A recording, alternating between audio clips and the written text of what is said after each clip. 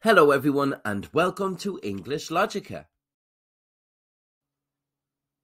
In this video, we'll look at the phrasal verb open to.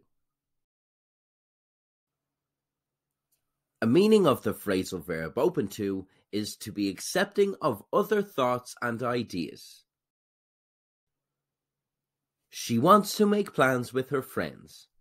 I would be open to doing something at the weekend together if anyone else is free.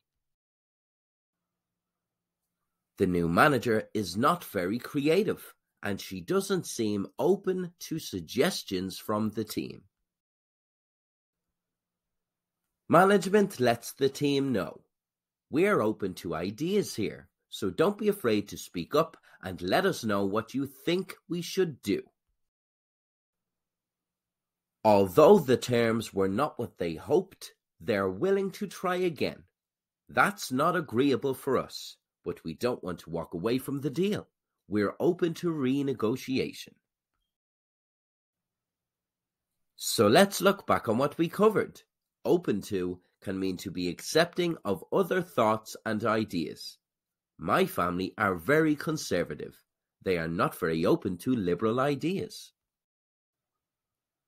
We hope you enjoyed this video. If you have any questions, please don't hesitate to ask.